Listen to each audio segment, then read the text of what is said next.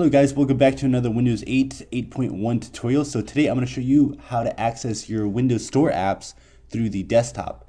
So if you guys ever wanted to go ahead and access your Windows Store apps without having to go to the start screen, and you just want to be able to access them through the desktop by setting a shortcut to the desktop and just go ahead and click on it, you can go ahead and do that by just doing this. The way to do that is through a third-party program. This is not a feature for Windows 8.1. This is a feature through a third-party program called ModernMix. So if you go over here, I have the application right here.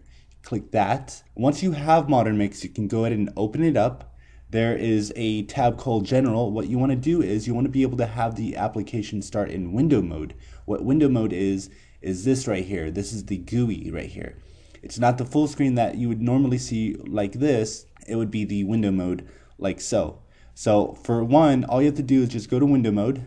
And if you don't have an app in window mode, go to the right corner and click on the window mode icon, and that'll go ahead and be brought up. After that, you go to the advanced tab right here. Down here where it says easy access to applications, you want to go ahead and check mark add a create shortcut on desktop option to the right window on the menu. So what you want to do is when this is in window mode, you can go ahead and right click on it. You might have to right click on it 2 times, and this will be brought up that says create a shortcut to this application on my desktop. So once you go ahead and do that, this icon will go ahead and appear, or any other icon for that particular app that you want pinned to the desktop. So if you guys like this new feature, go ahead and use it. This is a feature only through a third-party program brought to you by ModernMix. If you guys rather prefer not to have them on the desktop but rather on the taskbar, you can also do that as well. If you open an application in window mode, it'll go ahead and come up, and what it'll do, it'll have an icon on the taskbar. What you can do also is just right click on it and then pin to taskbar, and that'll be set like that. So I can go ahead and close the application, and that application will be pinned and ready to be open on the taskbar. So if you guys like those 2 tips in this tutorial, go ahead and thumbs up this video, go ahead and share it so others can be exposed to the all increasing features